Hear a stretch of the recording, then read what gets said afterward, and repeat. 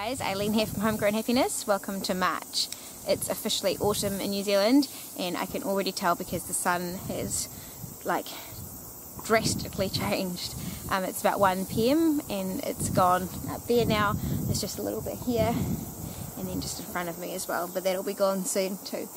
So that's what I'm quite used to now. That's what happens every autumn and winter, and in fact now I really enjoy like the challenge of still being able to grow food the whole year and making sure that I'm on top of things and planning everything so that I can continuously harvest all year round. So today I'm just going to chat through what has changed in the garden and what I'm going to do today.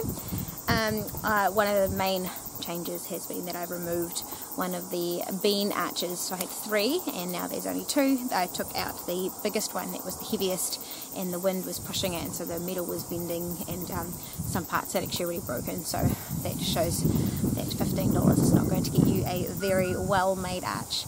So I'll see how well these 2 last behind me, but next summer I might have to think of something else to use because I don't want to be buying and wasting cheap arches every year.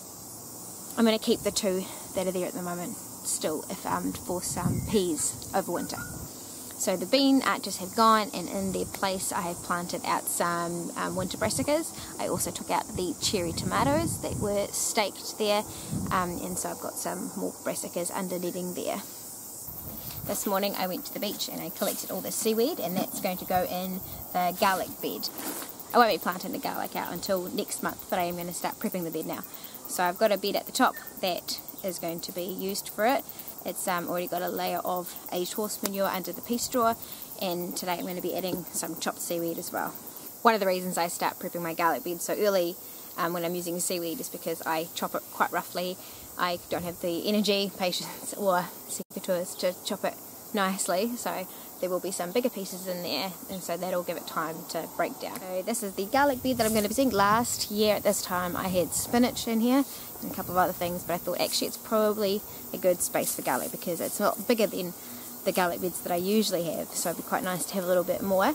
I'm not super optimistic that I'm not going to get any rust this year because it seems to be really hard to avoid nowadays in New Zealand. Might be something to do with the weather. It's been a lot warmer every year, so those rust spores probably aren't getting killed. It's not cold enough, so even if I get rust, the garlic that I got last season was really yummy, so I'm still keen to try it again. And if I give it a really good head start with some manure and seaweed and plant it early enough, who knows what will happen.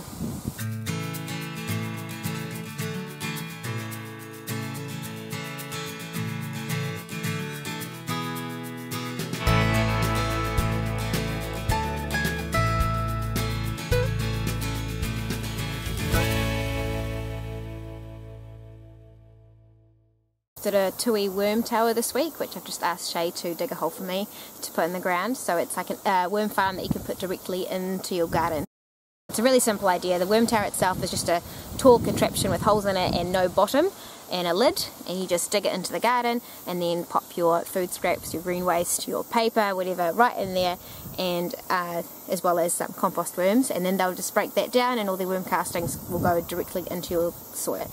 It's the soil's pretty dry at the moment, so I did not get it into, well, Shay did not dig the hole quite deep enough.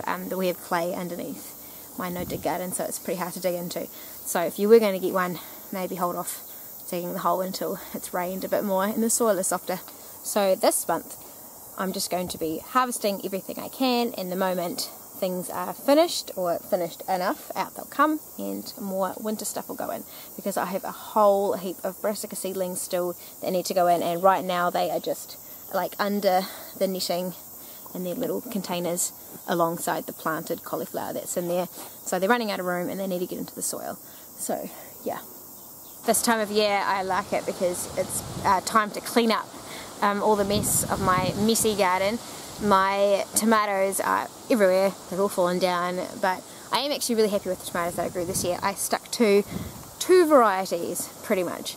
I grew just some Italian plum tomatoes and I grew cherry tomatoes, and I found that the best because We're not huge tomato eaters in this family anyway. We eat a lot of cooked tomatoes, but the kids don't like raw tomatoes, so I just stuck to the basics, mainly the ones that I can preserve, and then the cherry tomatoes, me and Shay, if we do want raw tomatoes, we can eat those.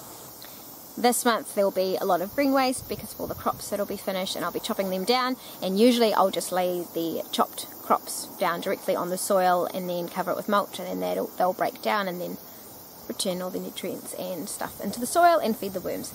But sometimes I can't do that if they're like diseased, like say powdery mildew, so then I will either compost them far away or I will burn them. So things up in this garden didn't really get any powdery mildew so far, even my zucchini, so chopping those leaves back has held it at bay.